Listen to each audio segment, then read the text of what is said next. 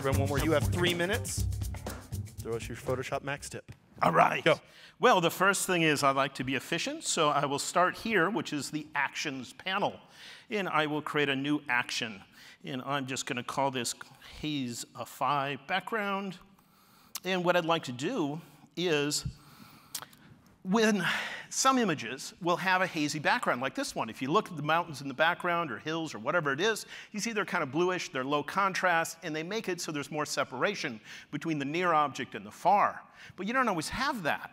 So I'm going to stop my action just so I can close this document without it being part of the action. And now we're in this image. This image does not have that quality, and I'd like it to have it. So let's figure out how to do it. What I'm going to do is go to the Filter menu, and that's where I'm going to find a choice of neural filters.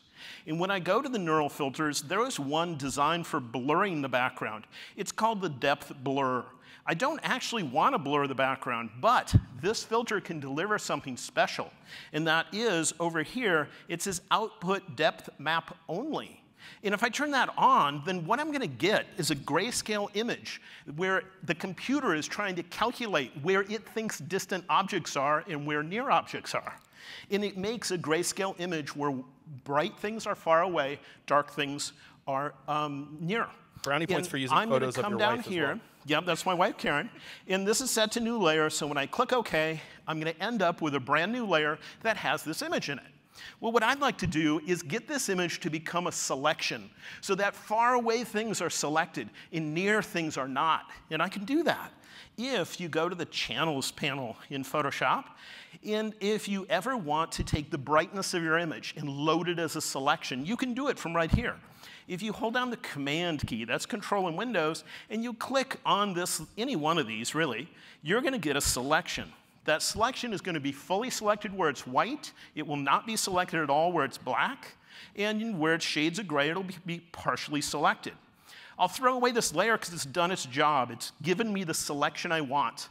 Now let's apply an effect to make that background look like it's hazy. To do so, I'm going to convert this for smart filters. So whatever filter I apply is something where I could change the settings later.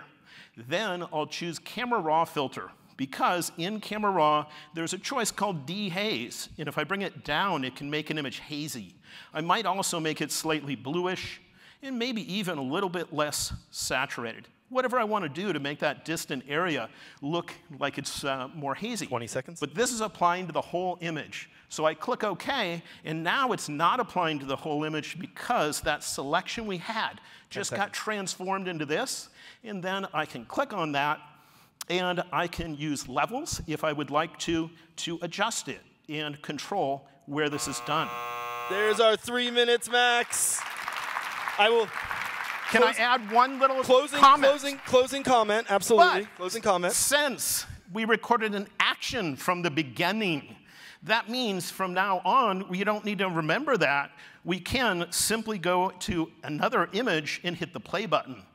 And if we do, it should do all the work for us, which it just did. Wow. All right. Well, I hope you enjoyed this video.